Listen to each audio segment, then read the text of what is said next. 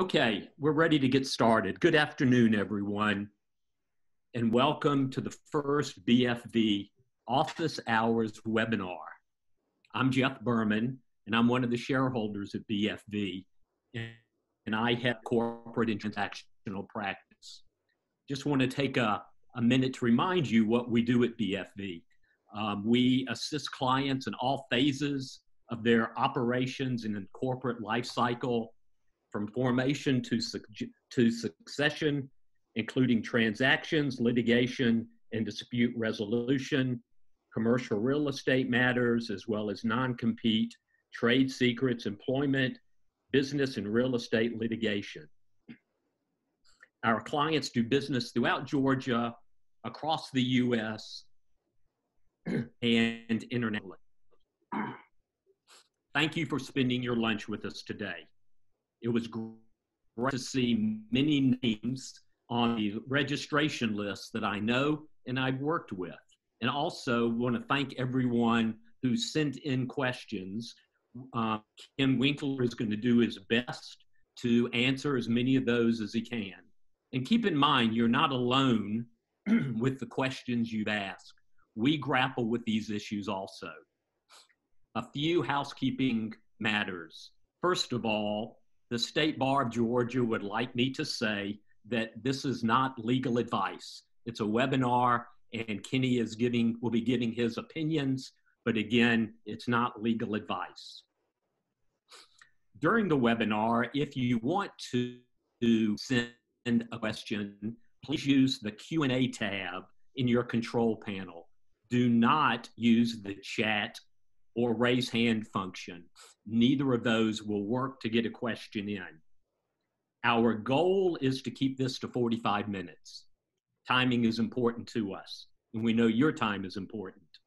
If you do submit a question today and it is not answered, we will do our best to respond to it. With that, I want to introduce Ken Winkler, one of my law partners. Ken is going to discuss, as the title suggests, relaunching our business, returning to work, employment issues. Many of you know Ken.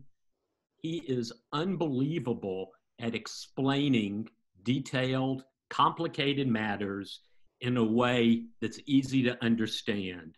So I really look forward to Kenny today talking. And so Ken, I'm turning it over to you. All right, thanks, Jeff. Thank you. It's my privilege to be able to share some information today with you all. As Jeff mentioned, we received numerous questions from participants leading into the webinar, which is indicative of the complexity of issues employers are facing dealing the COVID-19 crisis. So in the time that we have, we're going to try to address as many of the most commonly asked questions that have been presented. Let me give you a quick overview of a roadmap of where we're going to be going during our time today. The topics are, I'm going to address unemployment in the state of Georgia and give you an update on recent happenings regarding unemployment. I'll give an overview about liability issues. Common question is, can I get sued when I bring my employees back to work? We'll talk about how to prepare your work site in a safe way and the considerations you should undertake.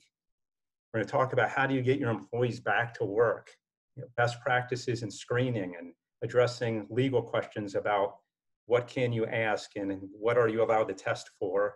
And finally, we're going to be grappling with handling employees who refuse to return to work, which I anticipate is going to be a big challenge for many of you listening. One of the most challenging issues employers have faced during the COVID-19 crisis has been complying with the Georgia Department of Labor's emergency partial unemployment rule that went into effect in March.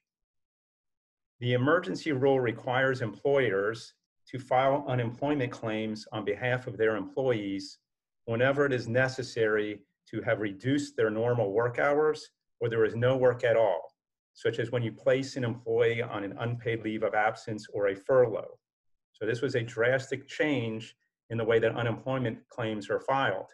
Typically, employees file on their behalf. The Department of Labor, understanding that they were going to be just crushed, really, with the number of filing of claims, came up with a system where the employers would submit a template each week where they would be filing the claims for the employees whose hours have been reduced. So on your screen, you're going to see a summary of the major key components of the partial unemployment emergency rule. Again, the main one was that employers have the burden of submitting a weekly template or submission for the employees whose hours were reduced. They also removed the requirement that employees have to pursue other work during this period of time, because there's an understanding that there's not really a lot of jobs out there, so employees are not burdened with trying to show that they look for jobs in order to qualify for benefits. And the Department of Labor also extended the weekly benefit eligibility weeks from 14 to 26. So under the state of Georgia unemployment rules, individuals who qualify for unemployment benefits are now entitled to 26 weeks of unemployment benefits. And as I'll mention in a minute, 13 additional weeks has been provided by the federal government. This is a screenshot of the Georgia Department of Labor website homepage. I'm showing you this because this is a great source to find information about unemployment. The Georgia Department of Labor posts FAQs, blog posts, tutorials, seminars, and handbook guides, among many other things, as helpful resources, both to employers and to individuals. I can't stress enough how important it is, given how quickly things are changing, to look at this website on a regular basis if you're trying to keep up with developments regarding unemployment and how you process claims. Even this week, they launched a new program that we're going to talk about in a minute. And so I encourage you, look at the website on the screen. You'll see there's links to all sorts of resources, just a tremendous resource for you to get answers to many questions you might have. In addition to the state unemployment laws, the federal government, through the CARES Act, expanded the amount of unemployment benefits available and also increased the number of individuals who could receive unemployment benefits. What I've provided here is a chart so you can keep track of these three major components of the CARES Act and keep track of the timing and what they each provide. And there's a lot of acronyms being floated around in the COVID-19 area in employment law. We're always using acronyms. So you'll see PUA, PUC, PEUC. So let me just touch upon what these each provide. The Pandemic Unemployment Assistance Program provides unemployment benefits to individuals who typically are not entitled to unemployment benefits, such as self-employed independent contractors, those that receive 1099s, and gig workers, as well as other individuals who might not otherwise qualify for unemployment benefits if they're able to establish that the reason they can't work is due to COVID-19 reasons. And these benefits are going to be extended through December 31st, 2020. So PUA, it tends to be the most complicated part of the CARES Act that deals with unemployment. There's a lot of technical rules about it, but nonetheless, it does provide coverage to those otherwise ineligible. PUC is the provision that is probably you're more familiar with and have heard a lot about.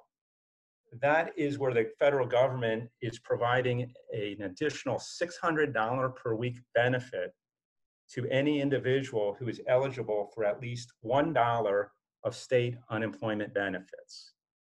So in the state of Georgia, if one of your employees is eligible to receive at least $1 of unemployment benefits under the state system, they will also be entitled to an additional $600 per week through July 31st. And the third component of the CARES Act that dealt with unemployment was the PEUC, the Pandemic Emergency Unemployment Compensation portion, and that extends the duration of state unemployment by an additional 13 weeks. So as things stand today in the state of Georgia, employees will be entitled to a total of 39 weeks, potentially, of unemployment benefits, 26 weeks from the state, and then an additional 13 weeks under the CARES Act PEUC program. Now, as employers reopen their business, questions are going to arise about the process for transitioning employees from unemployment back to full employment. In anticipation of this and some of the challenges they know employers are going to have getting their employees back to work, the Georgia Department of Labor this week is in the process of rolling out what it calls a claims conversion program. The claims conversion program is an online tool that is going to allow the employer to indicate when they permanently lay an employee off. They can do that electronically so that the partial unemployment claim from the employer is going to transition from an employer filed claim to an individual filed claim. So under certain circumstances, employers are no longer going to have to file partial unemployment claims. And here are a couple scenarios that employers need to keep in mind when it comes to unemployment when you're bringing your people back to work. So one scenario is when you restore the employee's hours back to what they were pre-COVID-19 crisis.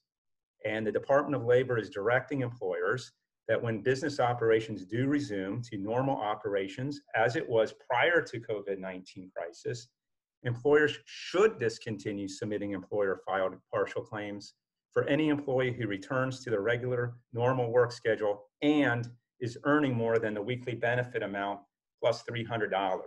So the state has a system in which they determine how much the weekly benefit amount is. Employers will get that information either by letter or you can access it online through this conversion program. And you need to ensure that if you are returning people back to work, even if you're restoring their hours, if they're not earning at least their weekly benefit amount plus $300, you need to continue filing partial unemployment claims. If you're paying them more than this amount, then you can stop submitting partial unemployment claims. Another situation is if you decide that you have to permanently lay off someone who was on furlough or who had reduced hours.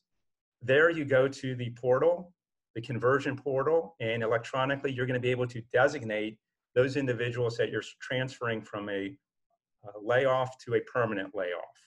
And that's all done electronically. Now, this part is very important. What do you do about employees who refuse to return to work or self-quarantine, et cetera? In those situations, the Department of Labor is encouraging employers to stop submitting partial unemployment claims for those employees. So if you reach out to an employee and recall them, they say, I'm not ready to come back to work, and there's work available, you are instructed to take them off of the partial unemployment submission each week. And in addition, the Department of Labor would like you, they're encouraging you to go to their website, and there's a section dealing with fraud, and there you submit information about the individual who's refusing to come back to work. That doesn't mean by doing that that the employee actually committed fraud. It just means that the department's going to have information so they can make an individual assessment as to whether or not that individual is entitled to unemployment benefits or not. The way things stand today, it's probably likely that if the employee has a COVID-19 reason why they are not coming back to work, I suspect that the Department of Labor is still going to grant those people unemployment benefits. The good news, however, is that anyone that is entitled to unemployment benefits for COVID-19 related reasons, the employer's unemployment ratings do not get dinged for that. On this slide, I have the web page site. You can click on that link, and that's going to take you to the Claims Conversion Program seminar that the Department of Labor posted this week that explains this process in more detail. So that's sort of an overview of where we are with the state unemployment system. Sorry to interrupt your flow. There's a question that many people have asked that many employers are very nervous about resuming office operations, and they're concerned what happens and what is their potential exposure if one of the employees get sick. It's my understanding that the government has not yet provided immunity, which we're all hoping they will, I think. Should employers be nervous? What type of claims could they face? Yeah, I would say employers should be concerned, nervous, concerned, semantics, but definitely they should be concerned when there's no immunity in place. There are liability issues to be aware of. One of the issues and challenges with COVID-19 is, how do you know there's going to be a problem demonstrating causation, right? So if someone gets sick and they're trying to blame someone, I got sick, who can I blame for my illness? One of the challenges people are going to have is, how do you prove where you got the illness? How are you going to prove that you got it at work? Typically, workers' compensation is where individuals who are injured or through an accident at work have coverage. So workers' compensation may turn out to be an area where most of these claims are handled. The state of California, by example, the governor there issued an executive order that states that there is a presumption, a rebuttable presumption, that anyone who gets COVID-19, who, from an employment standpoint, the presumption is they got it at work. So that's just one state that has decided that they want these types of claims covered by workers' compensation. That's one area of potential exposure. There's a lot of creative plaintiffs' attorneys that are already filing lawsuits under state tort theories. Those can range from negligence for not complying with CDC standards, for example. There's public nuisance lawsuits that have been filed, I know, against at least one fast food franchisor, claiming that their standards weren't up to par, and so they're taking a public nuisance route to it. And then we have a whole gambit of all the other employment laws that govern the workplace pre-COVID-19. So employers need to be mindful of the Americans with Disabilities Act. I know one of the questions someone raises, COVID-19 actually a disability?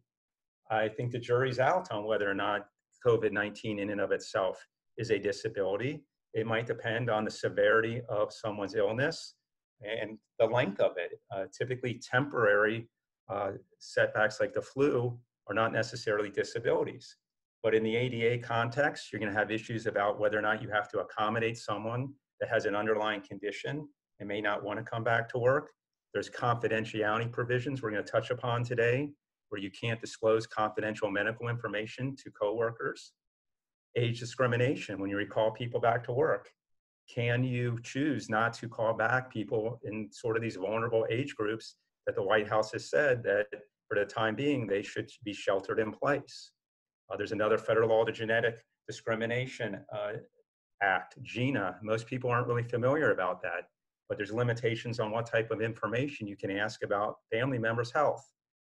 We've got the Families First Corona Relief Act, the FFCRA, that was enacted April 1st, and that provides additional sick leave and paid leave for individuals who can't work for COVID-19 related reasons and taking care of children. And then you have the FMLA and then the National Labor Relations Act. And so let me just touch upon the National Labor Relations Act, because many of you probably are not unionized and you're asking yourself, well, why do I need to be concerned about the National Labor Relations Act? Well, the National Labor Relations Act applies to both unionized and non-unionized workplaces. The National Labor Relations Act prohibits retaliation, for example, against any employee who engages in what's called protective concerted activity. Protected concerted activity occurs when someone is speaking out about the terms and conditions of their employment on behalf of themselves and coworkers. So if an employee posts on social media complaints about the safety conditions of their work environment, and you don't like it, and you want to take some type of an employment action, you need to be careful, because that's likely considered to be protected concerted activity, protected under the National Labor Relations Act. And I just read a legal update today that unions are filling a void right now. They're being very aggressive, providing information to non-unionized employees about what to do if they feel they're working in an unsafe work environment. So I do anticipate that union activity is going to increase. And if you're a non-unionized employer, pay very particular attention to this. And it's just another reason why you want to be very careful to make sure that you treat your employees very well and thoughtfully during this crisis. So one of the best things I can suggest at this point strategically to avoid these types of liability is to make sure you're following guidance from OSHA and from the CDC. Both OSHA and the CDC have provided guidelines. This is not necessarily law, but they're helpful guidelines, and some of them are very industry specific. So I encourage you to go to the CDC website, OSHA website, look at the materials that they have there, really get a thorough understanding and grasp of the suggestions they have and how to ensure a safe workplace and some of the strategies that they're encouraging you to undertake. Because things are developing and evolving very rapidly, I again stress to keep up with this and look at these resources on a regular basis, if not daily, certainly weekly. Kenny, I'm going to interrupt again. As you know, and as many people know, BFV is still working remotely. And we have formed a task force, a team from within our office to monitor best practices for us to eventually return to the office. Undoubtedly, many of the people who are listening today have already started the process or are in the process of thinking about returning. You've already jumped to the slide, preparing to return to the website. So if you could highlight for us really what employers should do in terms of planning to return to the office. Yeah, Jeff, one of the first things I would say is to recognize that there is no prize for opening quickly. I just sense that there's a lot of sort of like peer pressure out there that now that business is opening up, I know I've talked to a lot of clients and they just feel sort of this pressure that they now have to quickly get back to normal. And I would consider reopening only when you feel you're able to do so safely and when it makes business sense to do so. Universally, all these government agencies, including the CDC, they're still encouraging remote work wherever possible and returning employees in stages. So I'd also keep in mind that your ability to resume normalcy is also going to depend on when your employees are comfortable coming back to work. You can't really force everyone to come back if they think it's unsafe. Many restaurants, for example, they are currently having problems getting certainly their lower wage earners to return, in part because they're making more money on unemployment. So my point is you may not have as much control as you think about when you're going to be fully operational. I think you need to take into account the anxiety levels of your employees and do everything you can to ensure that you have a safe work environment from day one when they come back to work. So as BFE is doing, I'd encourage you to first start a task force if you haven't done that already. There's just simply too much information for one person to gather, understand, and figure out. So get a team of people to review the websites, review best practices. You want to develop a return to work plan.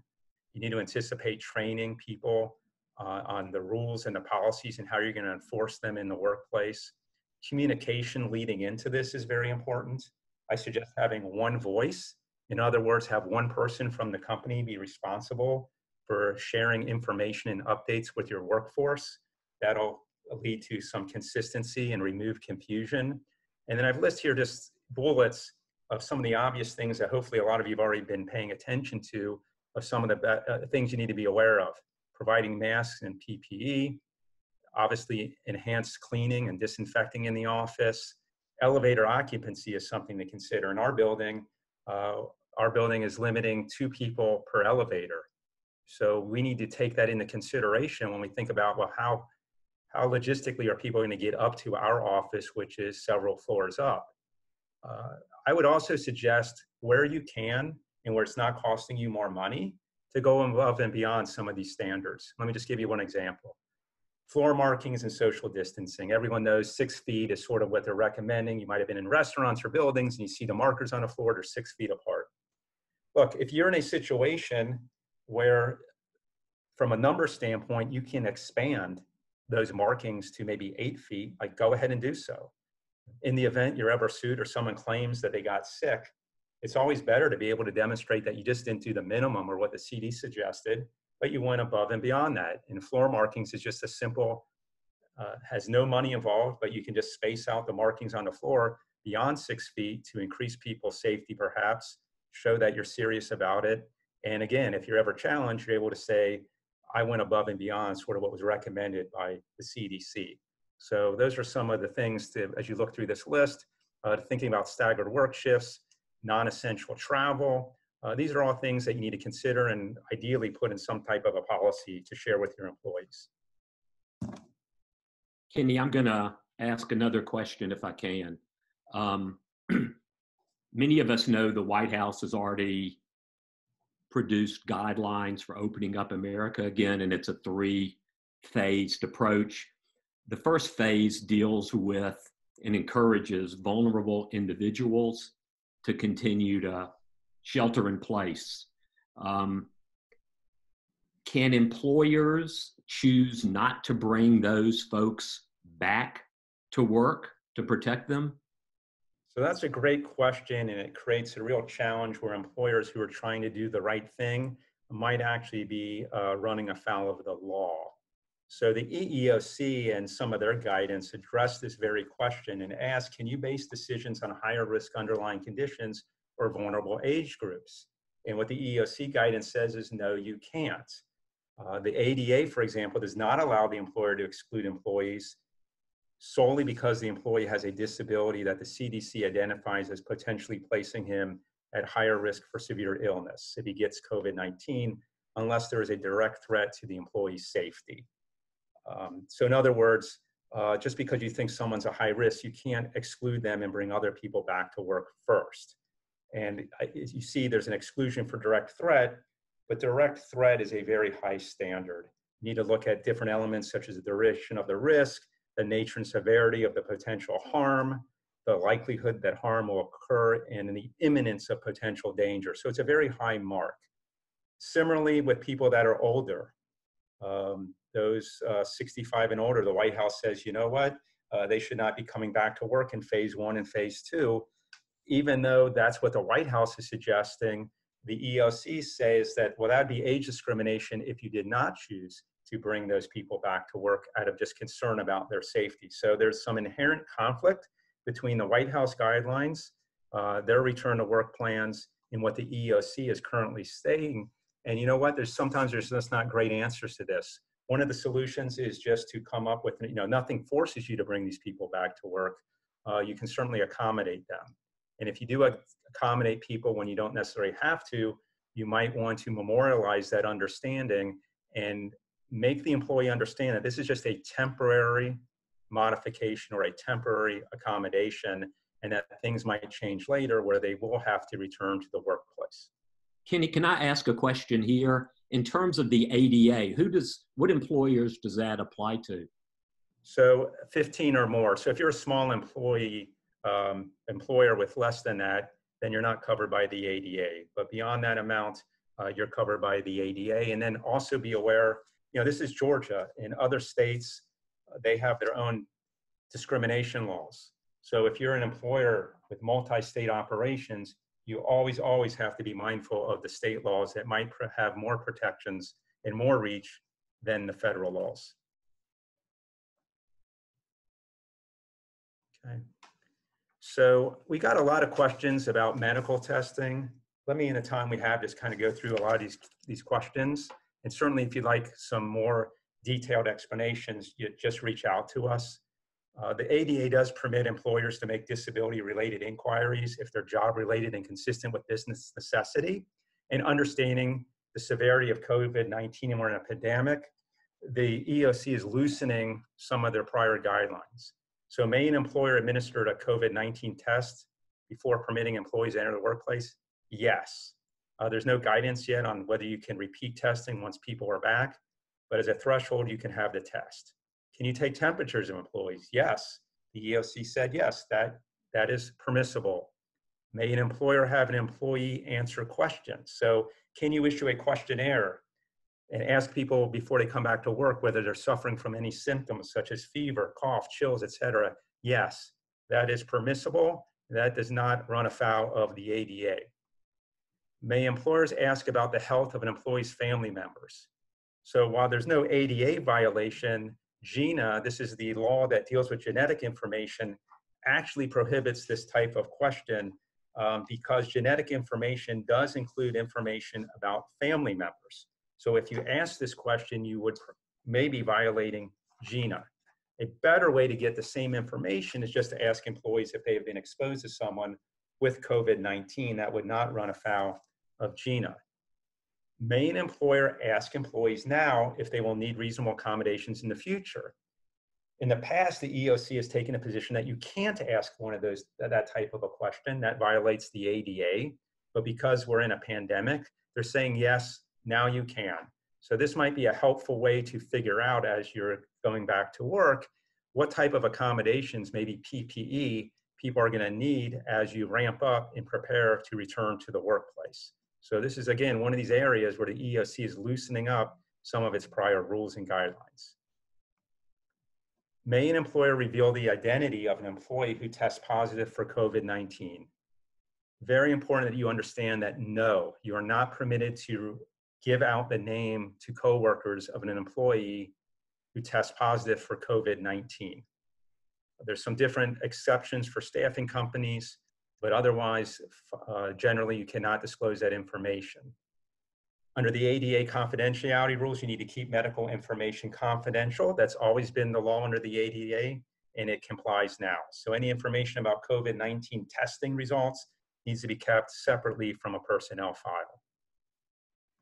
And then there's some similar questions about what do you do if an employee has symptoms or actually tests positive for COVID-19?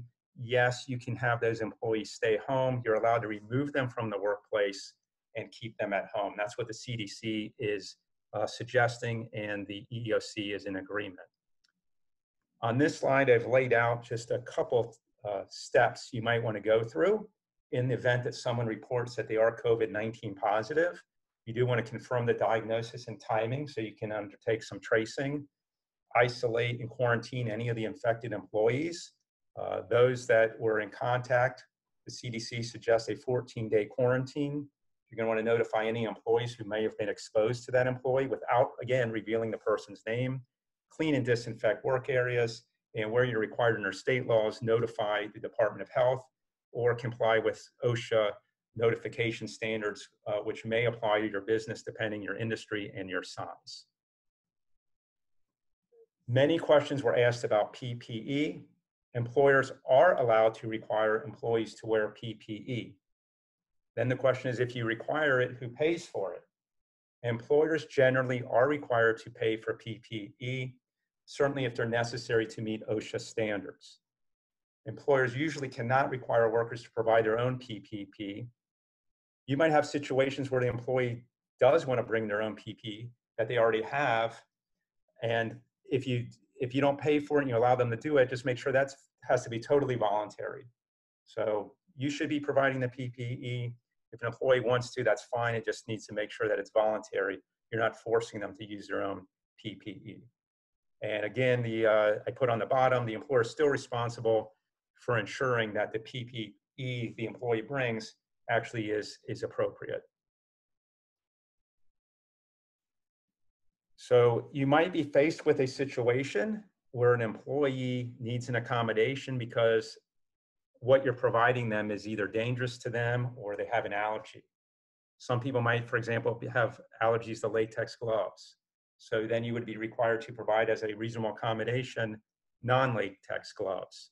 You might need issues with their breathing where you might have to come up with different masks that they wear, interpreters. So just remember that the ADA still applies. That is your duty to provide reasonable accommodations, and those reasonable accommodations might apply to the PPE itself. So this is really now the major challenge that all of you are going to face.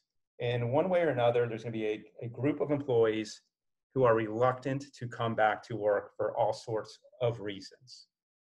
It might be that they have an underlying health condition. Maybe they have respiratory problems, diabetes, different conditions that the CDC has recognized expose them to high risk, and they're reluctant to come back to work. Other people might be pregnant that you're not aware of. Some employees might have high anxiety disorders that make them extremely more nervous about coming back to work. Other people might just have a normal personal fear of getting COVID-19, while others, despite all your efforts, like the fact that they're getting unemployment from the government, enjoy being at home, enjoy working at home if they're teleworking, and frankly, they'd rather keep the status quo as long as possible and not come back to work. So what do you do when you start asking people to return and they refuse? The first thing is to determine whether there's any legal reasons and any legal liabilities or obligations you have to deal with the employee and the basis for why they're not coming back to work. You may have to provide unpaid leave or a leave of absence or some other reasonable accommodation to individuals who are not coming back because they have an underlying health condition, and that makes sense. They might need some reasonable accommodation where they're willing to come back to work, but they need you to go above and beyond what you've already provided to make sure that their particular circumstance is addressed. Again, they might need, for example, additional PPE. What you're providing just doesn't protect them the way that they need to be protected.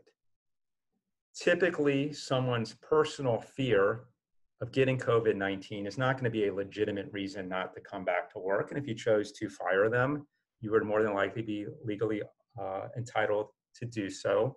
And as the Department of Labor suggests, in those circumstances, if they're on unemployment, then you would not submit any more partial unemployment claims, and you would issue them a separation notice, and they then would be responsible for filing any type of unemployment claims that they would have.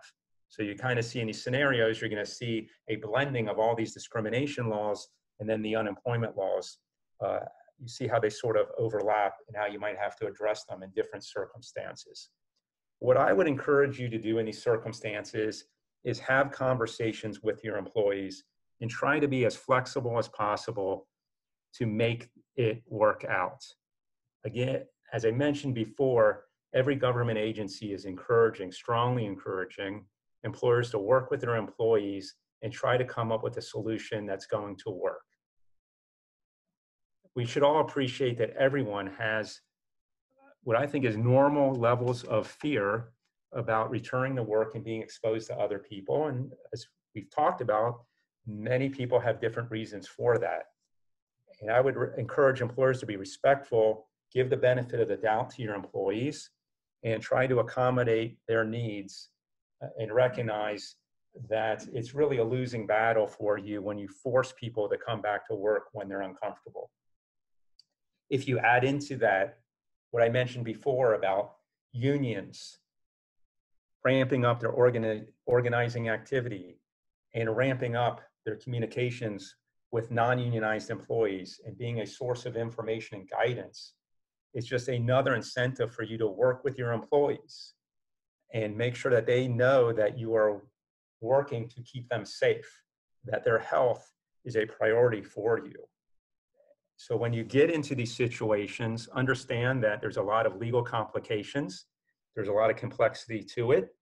And I would seek the advice of, whether it's us or someone else, seek the advice of an attorney before you make any termination decisions, and make sure that you have carefully vetted through these types of scenarios, because again, they're complicated and they can lead to liability. But I would also encourage you to work and concentrate on coming up with solutions that are going to be helpful to your employees, give them assurances that you care about their health, and make sure that you are providing a safe work environment. And in some circumstances, the information your employees share with you actually might be helpful to you to improve things that you might have overlooked, things that you might not have thought about, and now you have the opportunity to further improve the safety of your workplace, which is what we're all trying to do. Another question is, should an employer document an employee's refusal to return to work? And the answer is absolutely yes. For many reasons, you should document an employee's refusal to return to work. And here's two scenarios. First, from an unemployment law standpoint. If you want to protect yourself and defend a claim, a bogus claim of unemployment, it's important for you to document the exchange you've had with the employee So if they file for unemployment themselves, you want to be able to tell your side of the story. So when an employee says, if they say, I'm not coming back because frankly, I'm making too much money on unemployment, then you want to memorialize that. And documentation can take any form. It can be a text message, it can be an email, it can be a formal letter that you sign, date, and mail to the employee. But it's essential that you document the communications you have with employees when it comes to their reasons not to come back to work, first from an unemployment standpoint. Then a second scenario. For those of you who had applied and were granted a Paycheck Protection Program, a PPP award, a loan, the Treasury Department in a May FAQ, I believe it was May 19th, the Treasury Department issued an FAQ, and they indicated that for loan forgiveness purposes, an employer will not be penalized if they reach out to an employee, make a good faith effort to recall that employee back to their normal work hours, their normal compensation and salary. If the employee rejects that offer, they will not be penalized so long as they document the offer and the rejection. So for PPP loan forgiveness purposes, it's also critical that you document the offer of employment and then the employee's subsequent rejection of that offer. So documentation, for HR folks, you know how important documentation is. This is just another situation where documentation is very important. So in the 2 minutes left, I just want to share with you some links to resources from different government agencies, the White House, OSHA, CDC, EEOC. At the state level, look at executive orders from the governors. Those actually constitute law, so you need to comply with them. And our law firm also updates our clients and the public with relevant, timely information on a regular basis. There's a number of blogs we posted about COVID-19 issues. I provided for you a screenshot of the Department of Labor Claims Conversion Program that I mentioned earlier. So if you have questions about that whole process, you can go to the GDOL. And if you click on the link, they're going to show you step-by-step how to file and comply with the Claims Conversion Program so you can unload people from your weekly submissions. And finally, we didn't have time to address the details of the Family First Coronavirus Response Act, but this is the notice that should have been posted at least as early as April 1st. It gives a summary of the obligations under the FFCRA. And I would make sure that if you don't have this already posted, you post this or distribute it to your employees and comply with it. And the final comment I would make is, given all this, this is a great time to pull out your employee handbook and think about all the policies you have that might be triggered by COVID-19. And this is a great time to review those policies and think about whether or not you need to modify PTO policies and other similar policies, travel, et cetera, that need an updating as you decide how you're going to return to work and what your new rules and policies are going to be. So thank you for your time. We're trying to stick to the 45-minute mark, and I think we're there. Okay, Kenny, thank you. Wow. You never cease to amaze me with the depth of your knowledge. I want to remind everybody that if you did submit a question, we're going to do our best to respond to those. We're going to have a survey that you should be receiving immediately after this webinar. We're going to be having another office hours on May 29 at noon. So you should look in your inbox for that registration. We had at least 76 participants in this webinar today. So we thank you very much, all of you who participated, for being part of this webinar today. So thank you again. Everybody take care.